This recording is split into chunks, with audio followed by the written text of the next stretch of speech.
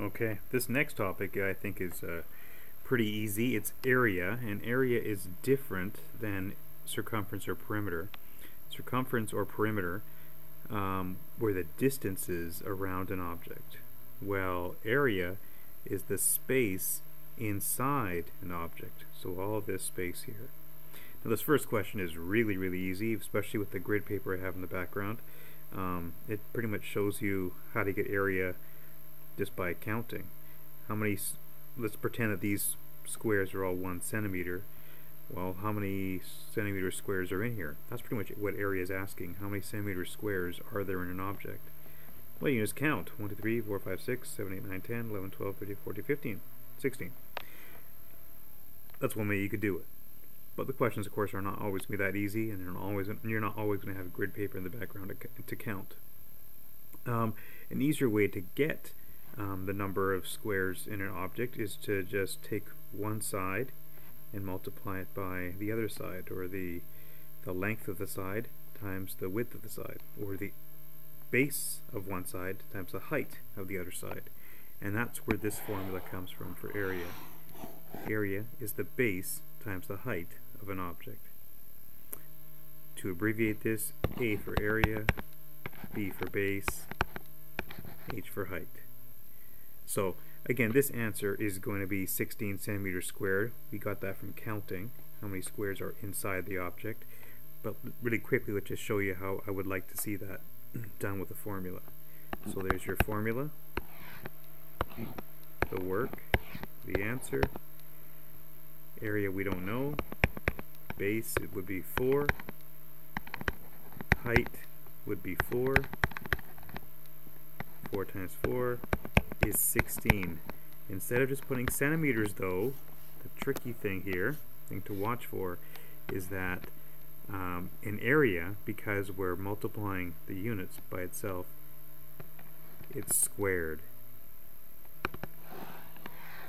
So it's 16 centimeters squared, because there are like 16 squares in that square.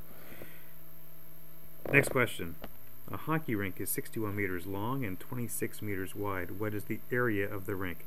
Now I know hockey rinks aren't rectangle shaped, but just for simplicity, who cares? Just go along with it. Anyways, so when you get a word problem like this, draw a diagram. I already did draw a diagram. There's the 61 meters long and the 26 meters wide, and just a matter of, again, that same formula. Area equals base times height in our formula work answer setup. Area we don't know. The base is 61 meters this time. The height 26 meters. You multiply the two together and you get 1,586 meters. Don't forget, because it's meters times meters, we are squaring that unit. So it's 1586 meters squared. Area is pretty easy. You're thinking, well, what about this question here? Squares and rectangles we've dealt with. What about this shape, which is a parallelogram? This parallelogram is basically a rectangle that's been kind of slapped to the side and kind of slanted. So here we have 3 numbers, and when we look at our formula of area equals base times height, what's our base going to be and what's our height going to be? Alright, so area is the base. I think we can all agree that that's the base, 6 centimeters. Now discussions may come to what is the height. Is the height this, 4 centimeters?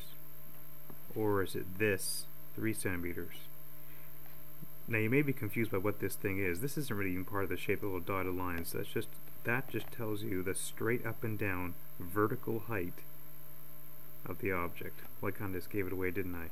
This is the height of the object. The slant is not the height. Okay, when someone's going to measure your height, they don't have the meter stick slanted. You need the meter stick or the measuring tool to be straight up and down, and that's what you need to look at. So you look for the right angle triangle. Whatever line is 90 degrees to the base, that's your height. So the 3 is the height. What's the 4? It's just to mess you up. It's just a decoy. So the answer, whoops, did I just put an A there? That is supposed to stand for work. This stands for answer. So area is 6 times 3, 18 centimeters times centimeters squared. Area always has squared units. It's 18 centimeters squared is the final answer for that question. Okay, next up, what if you had a funny shape like this? Now, again, on grid paper, it's pretty easy just to count the squares and get the answer, although it's not perfectly drawn here. But I'd like you to get in the habit of, when we get to uglier questions, to be able to break up the shapes and find out the area separately of each object. Okay, every shape, even though if it's a weird shape, is made up of basic shapes, your squares, your rectangles, your triangles, that kind of thing. So what I would do with a weird shape like this is break it up. Now you could break it up this way or break it up that way. I'm going to break it up this way, which gives me two separate shapes. This rectangle here and this little square over here. Okay, what are the dimensions of this rectangle? Well, the base, from there to there, is the same as that, 3. So the base is 3. And the height is 8. Then you're left with this square on the side, which is 3 by 3 by 3. Well, of course, if that's 3, that's also going to be 3 as well.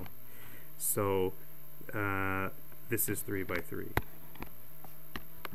And to get the area, you're going to take the base times height of this object plus the base times height of that object.